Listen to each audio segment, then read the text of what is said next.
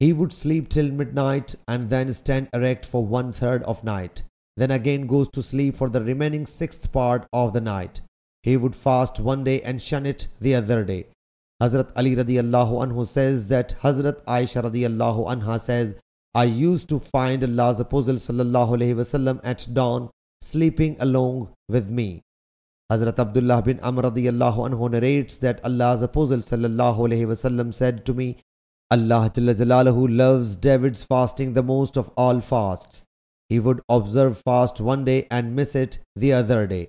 Allah Jalla Jalaluhu likes the David's prayer the most of all prayers. He would sleep up to midnight, stand up for 1/3 of the night, then again go to sleep for the remaining sixth part. Sahih Bukhari Hadith number 3420.